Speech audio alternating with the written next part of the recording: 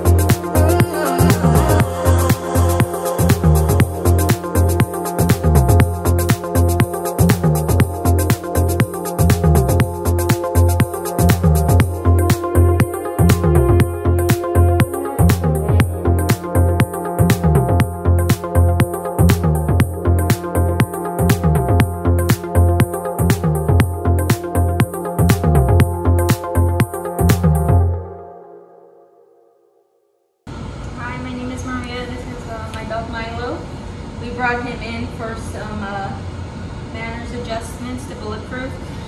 Had such a positive experience with the facility and with his trainer Gage. We very much appreciate the help that we have received with him. He is very, very hyper dog. Just the amount of professionalism here and the caring and compassion and making sure that they provide to the animals just shows how honorable and how true they are to just making sure that the pets are being well taken care of, that they're going to have a longer life, and really appreciate it. Thank